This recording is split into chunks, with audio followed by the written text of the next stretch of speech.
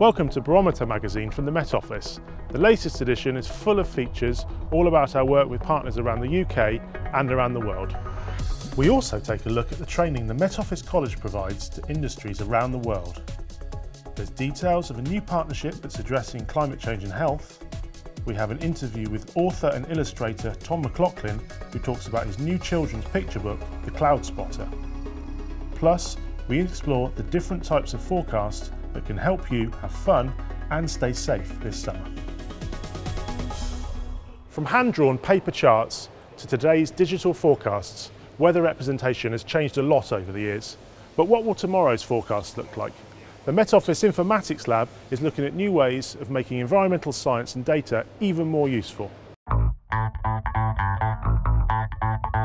The Informatics Lab is a new team that we have created at the Met Office, and it involves people from science, from technology and from design, and the whole point of the lab is to make our environmental data and science useful for people outside the organization.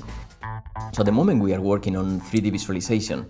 We are trying to create kind of visualizations that allow us to see the high-resolution weather forecast in a very different way to what we have been traditionally doing.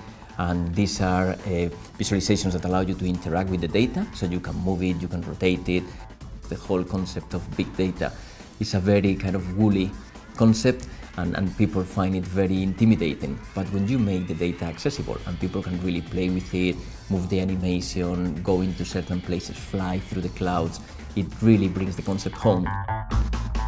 The real hope is the way that we work and the way we create things start just permeating through the office. Typically it takes us around 3 years to create something from a new piece of science that we have developed in our scientific teams. I would like to see that only be in a few months. The Met Office recently hosted Design Storm, a one-day event aimed at encouraging university students to explore new ways of visualising the weather. Met Office design lead Ross Middleham tells us more. 1, 2 et 3. Design Storm is a collaboration event. We've got 3 universities coming together, and we've got a morning of speakers from agencies and inspirational speakers, and then we've got an afternoon of a design challenge focusing on social media content. I'm from Falmouth University. I'm a third-year graphic design student, but I've recently become interested in advertising and marketing in particular, and I thought this day would kind of bring me into this environment. I wanted really to capture the fact that there were some young people here that were starting off in what is really a daunting new world of design. But it's all the same problems that we've all had, we've all been there, and in the end it's about trying to be as good as you can at the thing that you do. That's what you're going to be judged on. I'm Laurie Stansfield and I'm illustrating the content that's being raised today, things people are saying. There was a bit in the room where everyone reacted when it was said, which was don't be shy. Because there was a lot of things about, I suppose it's graduates there in their final year that are going to have to present themselves to the world soon. So it's a nice bit of advice. I empathise with it, and I think the whole room did. This year, the Met Office celebrates 25 years at the forefront of global climate science. In that time, Met Office scientists have worked with people from around the world, helping to shape global understanding of climate. One successful collaboration is helping to manage climate change in Kenya.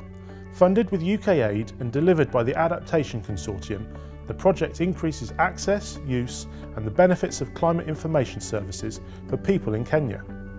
As climate change affects Kenya's seasons, traditional ways of forecasting are getting harder, threatening lives and livelihoods. The Met Office has been working with multiple partners to deliver improved access to weather and climate services. The project has proved a great success and helped the Met Office scoop the Outstanding International Collaboration Award at this year's British Expertise International Awards. Well, from Africa to Antarctica. The latest edition of Barometer looks at the work of the Met Office with the British Antarctic Survey. We caught up with Laura Patterson, Deputy Chief Meteorologist, who described some of the challenges of working in one of the world's most extreme environments.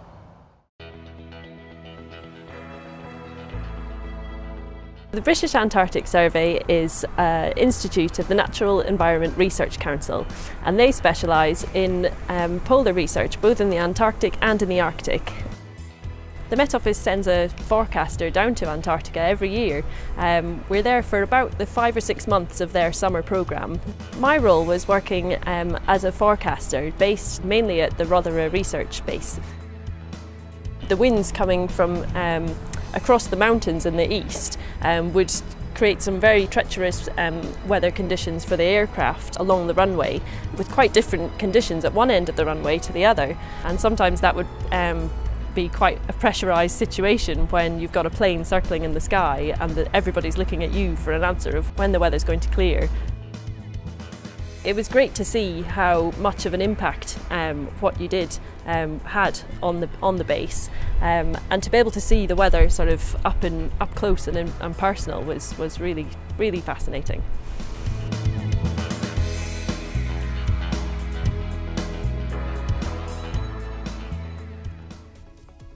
That's just been a quick look at some of the articles in the latest edition of Barometer. The full edition is available online. That's it for now. Until next time, thanks for watching.